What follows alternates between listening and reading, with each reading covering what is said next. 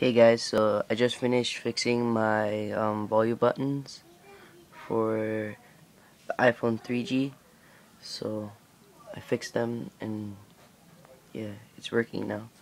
I'll just show you guys. As you can see, the volume buttons are working. So yeah, they work pretty nice. So I just wanted to show you guys how I fixed it.